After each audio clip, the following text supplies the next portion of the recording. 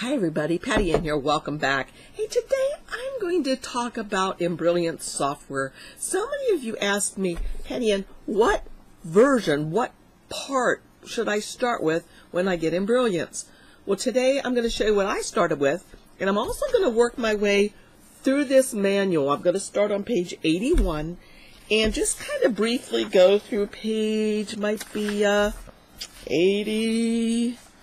88.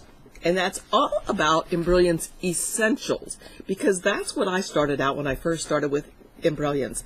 And it's probably a great place to start. There's so much you could do with just Essentials. When you feel like you want to move on, you can also buy another add-on to it. But start with Essentials, because after all, Essentials is essential. So I'm also going to show you where you can get this manual if you haven't found it already, so that you can download it. I downloaded mine myself and printed it out. You could take it to Staples or somewhere like that and they'll print it out. If you don't want to print out the whole manual, you could print it out bit by bit. Just use a 3-hole punch and start putting it into a binder for yourself. And if you go ahead and buy another part of Embrilliance, you could print that part out and punch it out. But I went ahead and printed mine myself and then took it to Staples and they bound it for me. So let's get started. I'm going to show you where to get the free version too, if you just want to try it out with me while I'm playing or while I'm messing around showing you things. If you decide to buy it, I appreciate it if you use my link, because I get an itsy bitsy teeny weeny little commission when you do, and it just helps keep Patty Ann's Place going and me being able to make more videos for you guys. So let's get started. Let's check out my screen of Embrilliance.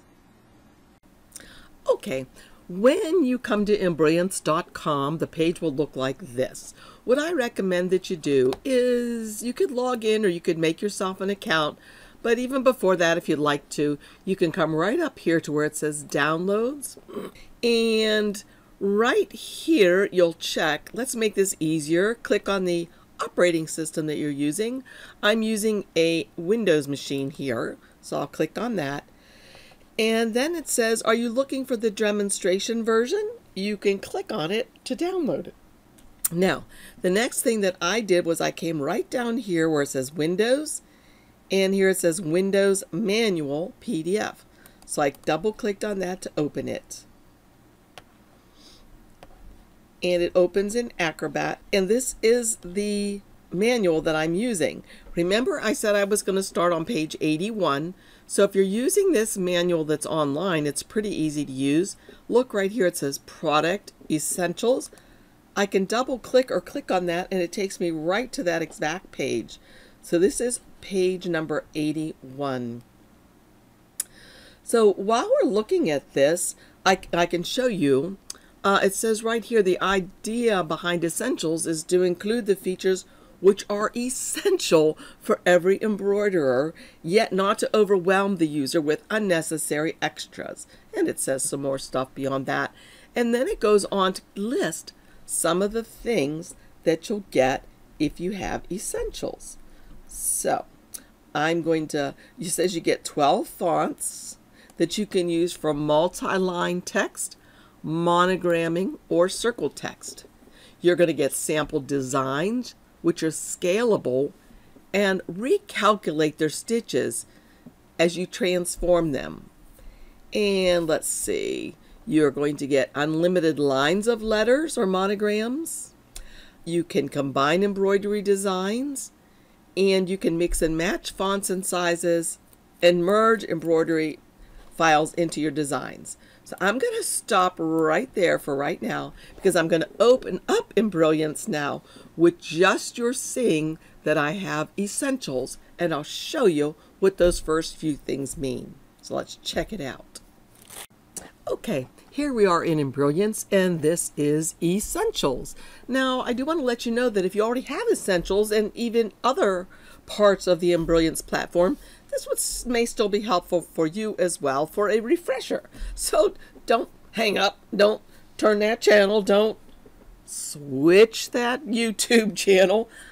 Watch. All right, so here we are. Embrilliance Essentials. And the first thing it said on page 81 of the manual was, remember, there are 12 fonts for multi-line text, monogramming, and circle text. All right, so let's check this out. Here is the font or the lettering tool. I'm going to click on that. As soon as I do, it puts out the ABCs right here in the center of your hoop. Now, when I come over here to the properties area, you'll notice that it says text ABC, and I can change that to anything I want. Maybe I'll put my name in there and hit enter, and now it's got my name in there. Too large for this hoop, but I can squish it down. All right. So it said there are 12 different fonts. Now, when you see my list of fonts right over here, you're going to be surprised because there are more than 12. Even though I'm only showing you essentials, you're also going to be able to see fonts that I've purchased. Okay, so let's do this drop down box right here. And any of these fonts that do not have a needle beside them are ones that came with Embrilliance Essentials. Okay, all of these ones without a needle beside them. When you see the ones with the needles beside them, that means it's something that I purchased. And I actually can tell where I got it by the name on a lot of them. For example, this one says DBJJ. That means Designs by Juju. Okay, and that's an embroidery website you might be familiar with. So once I get past all the Design by Juju ones, see all the needles? Oh, here's one. This is called Flare Serif. This is one that came with Essentials. There are more down here that came with Essentials. There are 12 altogether. Okay, so you can see that there are a bunch of them. Let's go back up to the very top, and I'll go to the block lettering. So this is, as I say, one that comes with it. Now, so we don't get confused by the hoop, if I just hit the letter H on my keyboard, it will hide that hoop, so we no longer have to see it. Gone. Okay. Now remember this. It said there were 12 fonts that had multi-text lines. So where do you get the multi-text? Maybe I want to say Patty Ann's, and I want to put on the next line place. All right, I can't do it yet because right now what is selected is the single line. Single text. I want to have the multi-line text. Now look what that does. It opens up a whole thing. So if I wanted to put a poem in here, like Ring Around the Rosie. Rosie? I'm not sure how you... Pocket full of rosies, it must be. I-E-S. Pockets full of posies. And I can hit enter, or set I should say, and then it'll automatically put it into 2 lines. Now I'm not able to see this very well, right? So I could come up here to this magnifying glass and do something, or come over here to the compass rose and drag it down so stuff fits on the screen like that. Okay, but now you can see that I indeed have 2 lines of text. The other thing was it says that we could put things in a circle. So I'm going to get rid of the second line here to make it a little bit easier, maybe. Yeah. Okay. And I'll go back to the single line. There we go. And now if we go to this one, this allows us to put text on a circle. Well, when I do that, nothing really happens until I say that I want to slant, make it go around like this. Notice it's swirling all the way around into a circle. Oh, I can even make it a spiral if I want. Or I can go back out again. And notice right now it's going like this with the up. What if I wanted this on the bottom of something? If you see right here it says place on the bottom. If I check that, check it out. Look what happens. So if I uncheck that, it goes to the top of a circle. Maybe I have flowers around in here in a vase, and I want it to be at the top. Or maybe I want it to be at the bottom for some reason. So it's as easy as that to change. Okay, the other thing that we can do is, let's get rid of this text. Okay, and we're going to come back up here to the text tool, and this time I'm going to put in my initials, and because I'm going to be making a monogram, I'm going to put my last name, the initial for my last name, in the center. So it's going to be PC for my middle name, my last name, and then A, okay? And then one of the things we're given is this. Scroll way down here to where it says monogram. There it is. It's MGM Diamond. Click on that. Check it out. It makes a monogram perfectly just like that. Now I could click on this again if I wanted it to be a different way. I can slant it. I don't know why I'd want to, but I could if I wanted to. There's lots of things that you can do with these. Oh, look at this, y'all, too. When you go to style under the monogram, you can do it differently. And let's say we want it to be like this. Check that out. Or we want it to be like this. Or we want it to do like this. There's lots of different things that you can do with it. And once you're putzing with it like this, of course, you can go and change how far apart the letters are. If you want them to be closer together or further apart, you can change the slant of them as I was showing. You can change the curve. So there's lots of things that you could play with here. And this is the monogram. So that's the first two things. We learned about 12 fonts, which are actually now 14. Multi-line text, single line text, monogramming, and circle text. Okay, I did want to show you one more thing in case you like making monograms, but you don't like that font. Check this out. Let's go back up here to the Create Letters, and I'll just leave these letters in here and check. I already had it set up. So, well, let me make up my initials, PCA, and hit Enter. And what I did was just when it says Style, you can change the style right here. You can have them like that, vertical. You can have them square to the left. You can have it square to the right. You can oval them. There's just so many things you can do. Again, and so maybe I don't want that font either. Maybe I want block condensed, or maybe I want block mini. And again, all of these options are available to us. So this really is fun. And by the way, let me just show you this too. Now this isn't going to look very good because they're all caps right here. But see, I could change it like this. So I could make a lowercase p, C, capital C, lowercase p, capital C, and a lowercase a, and let's see what happens. So then we could do it with other fonts, even ones that we purchase. This was a Designs by Juju. Here's another Designs by Juju. So even fonts that you purchase from different places, you can make into cute monograms. And by the way, let's see, I don't know if they told you about this. Let's see. I'm going to go back to the single letter, and I'm going to go back to the top to block, and I don't want it to be slant or curved at all. So I'm going to click on right here to make that go back to 0 and 0. So now it's exactly the way it should be normally. Excuse me. I can, however, still use these things. Do you see that? I can go ahead and change how my lettering works. And I think this is just so cool. So much stuff that you can do with this. Let's see what else. I could change the coloring by clicking on color here. The color swatch opens up. And I can change the color. Of course, well, I needed to say okay. Let's see, that, and say okay. And of course, this is just the color that is showing up on my screen.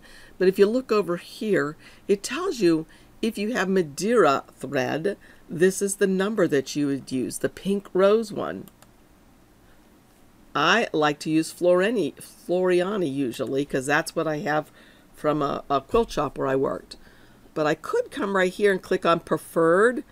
And when I click on preferred, and the machine knows, and I'll show you this in another video, the machine knows my preferred type of thread because it's mostly what I have is Floriani.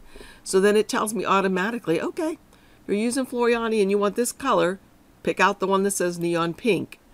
If you're using Floriani and you want that color, pick out the one that says Russian Violet. Okay, so that's pretty cool too. Now it says that you can mix and match fonts and sizes. So let's go back to this and let's put this back to 0 and 0 and okay, 0 and 0, right like that. And so if I wanted to now, I could change this a little bit by clicking on this letter A by itself. When I click on the letter A by itself, I can go ahead, whoopsie, and I can make it larger like this, right? So you can, when you click on a letter by itself, you click on the middle, this little green box right here. When you click on the green box, two other little things appear. This one allows you to move what is the one you've clicked on and the one after it. Okay. When you click on this one allows you to make the stuff go weird like this. This one, as I said, will still move them this way together. But if you just want to move the letter C, you click on the middle one, and that allows you to just move the middle letter. So these are more things, so much power in just essentials of things that you can do. It says you can merge embroidery files into your design. So if we come up here where it says merge design, it kind of looks like a gear with an arrow tilting down. Ignore this because I actually have another collection called the Merrily collection. It's for making badges. So I'm going to cancel that. And then what it's going to do is it's going to, whoopsie, it's going to open this up for me so that I can see for Embrilliance. I'm afraid that more may be showing in here than what you will have because I have downloaded more for free. But see, notice I can still use these in Essentials. So let's just say, for example, I wanted to make an applique. So I could come here and get a shape. Maybe I wanted to make a chef's hat or a plane or a truck. I'll make a truck. I'll pretend.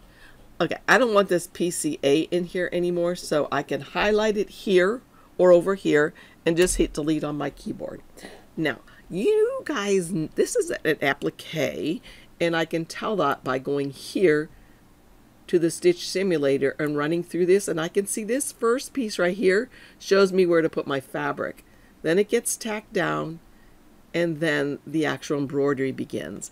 Well, the reason why I chose to do the truck was, maybe you know, maybe you don't know, my partner in crime, Tammy, used to be a truck driver. I mean, one of these huge trucks, not shaped like this. It was one of those rounded ones that held liquid. But what I'm going to show you now is that you can add text to this. So if I wanted to add text onto here, I would just come up here to the text tool again. There's the word, the letters ABC. I could type in Tammy and hit enter. And there it is. It's all in lower cases. If I wanted to make it all in caps, I could do that because I might rather do that. Okay. And okay, I want to show you something else that's really cool about Embrilliance. Whoops, I didn't mean to just move one, so I'm going to undo.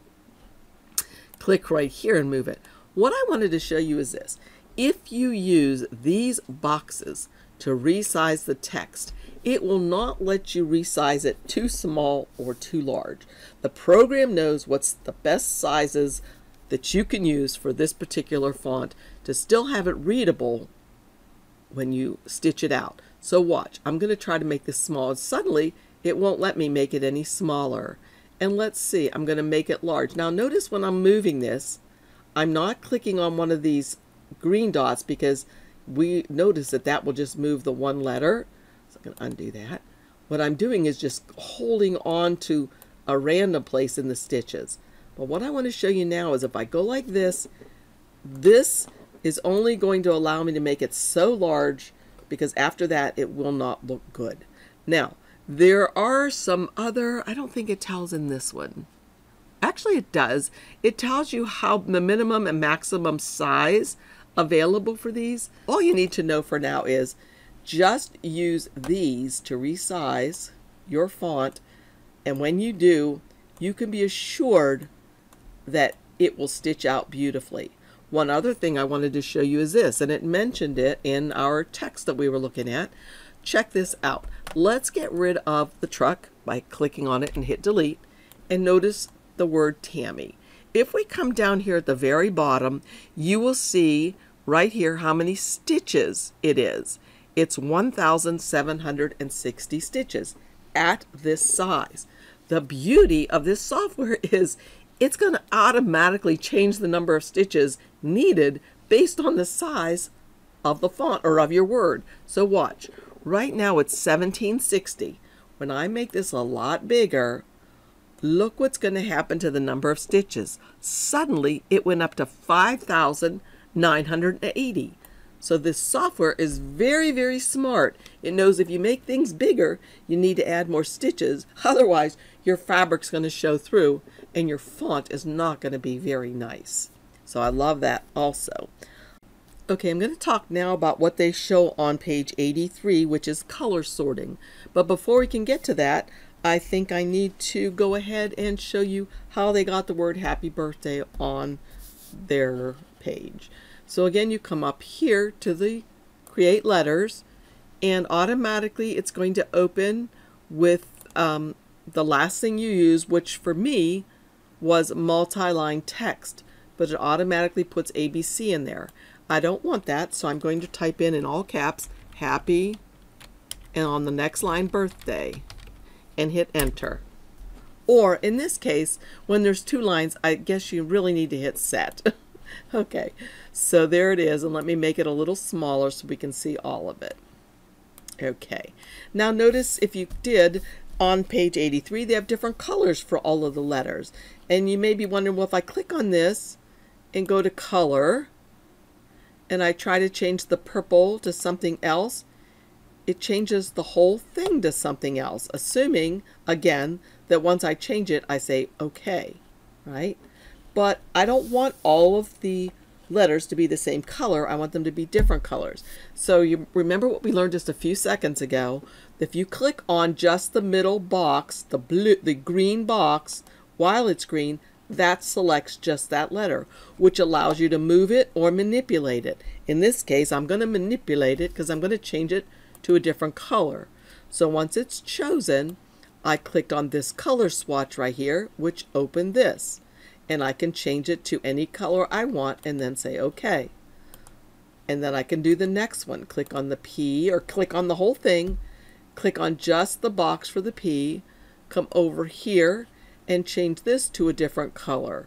Now let's suppose I want to change it to a green and I don't want to have to scroll like I'm doing right here. I can change this to say name. When I click on that to say name, it's going to allow me to search by the color name. So I can type in the name green and hit go, and there it came up with a green that I can use and say okay. Here's the next one. Click on the middle. Click on this. Maybe I want this one to be blue. I still have selected the color.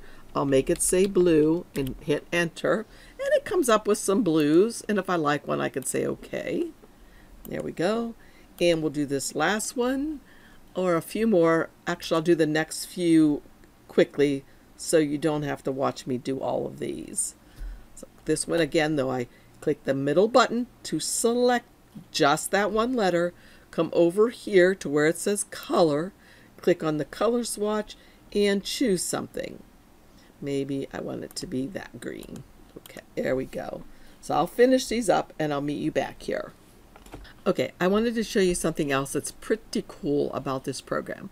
So let's say I'm going to the B and I want to change its color. Remember, I'm going to click on the box, not the two things that have like arrows, not this thing or that, not that one or that one, just the middle box, so I just get the B. When I come over here to the color swatch and click on it, I get all of these threads that are available in the Madeira Poly line. I could change it to Floriani if I wanted to, or any of these other types of threads that I might use. Maybe you use Isocord. Okay, and there's all these different threads. But what I wanted to show you is this. When I click on this and it goes to threads, instead of threads, I can change it to palettes. When I change it to palettes, it's going to show me everything that I've used so far in this palette. Only colors that are being shown right now are ones that I've already used. So this kind of makes it faster if you just want to use this many colors in your design. So with the B collected, or the B selected, I could change that to this bright green and say okay.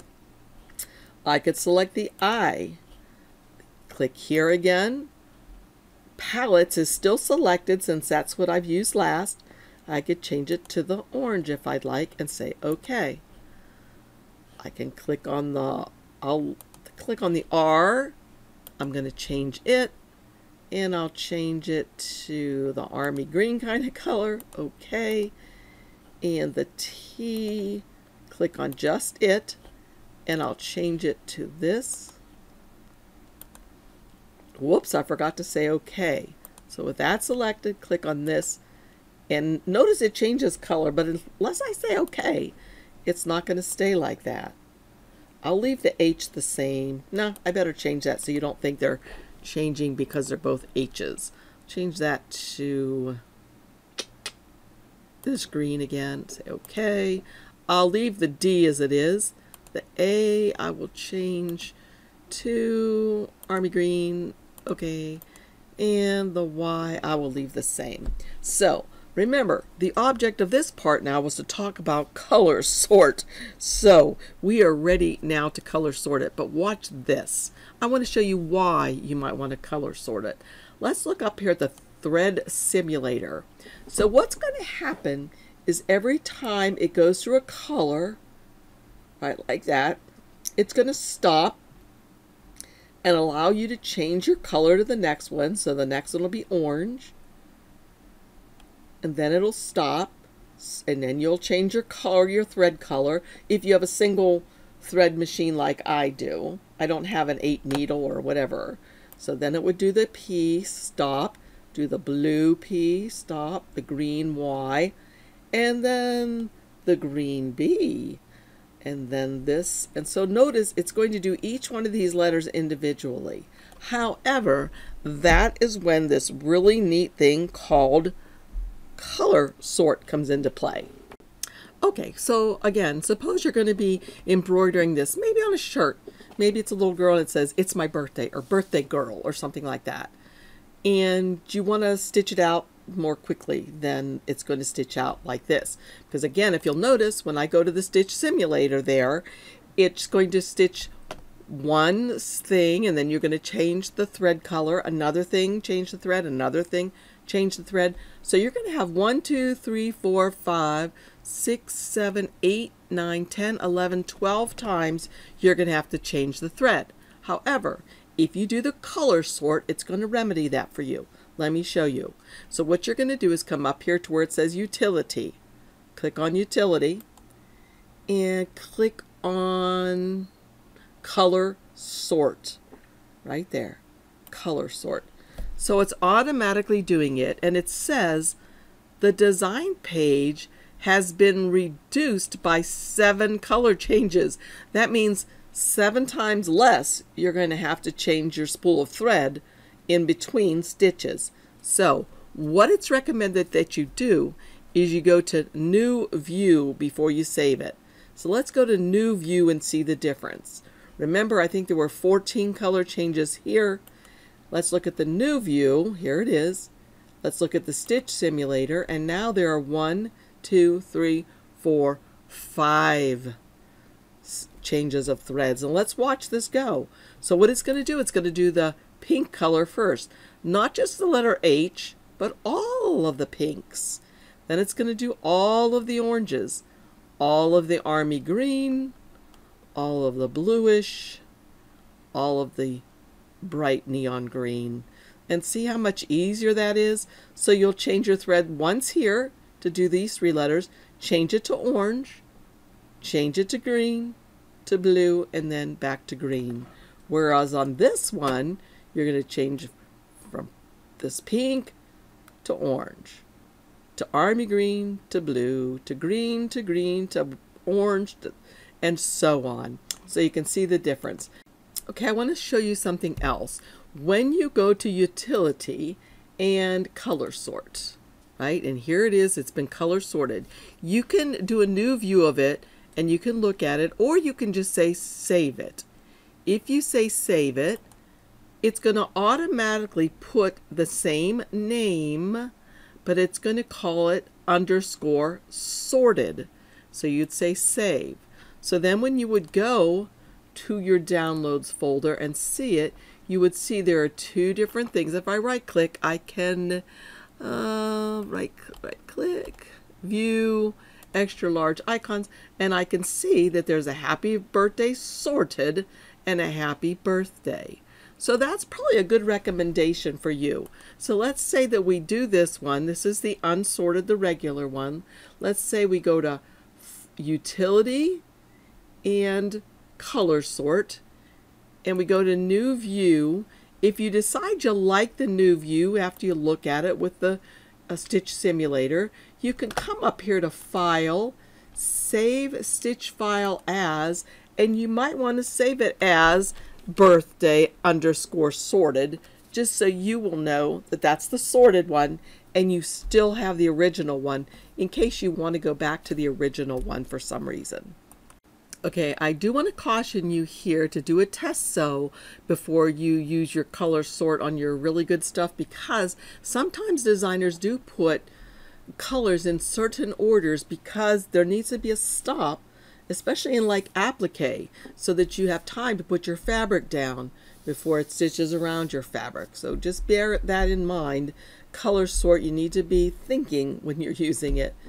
But okay, so now we have happy birthday here. And I wanted to show you something else that's available in Essentials. So right now, remember I turned off my hoop by hitting the letter H on my keyboard. I'm going to hit the H again to bring my hoop back. Okay, there's my hoop back. It actually is a 6x10 hoop, I believe, that I've chosen. Notice my happy birthday is really small in there.